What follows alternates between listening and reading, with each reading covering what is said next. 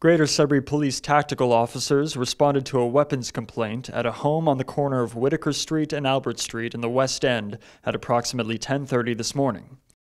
2 tactical units and several GSPS cruisers were on the scene at 388 Albert Street and arrested 5 suspects from inside the home, 4 men and 1 woman. The scene was secured approximately half an hour after the initial report.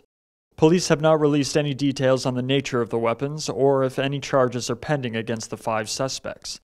Check back to Sudbury.com for more updates as they become available. For Sudbury.com, I'm Callam Rodya.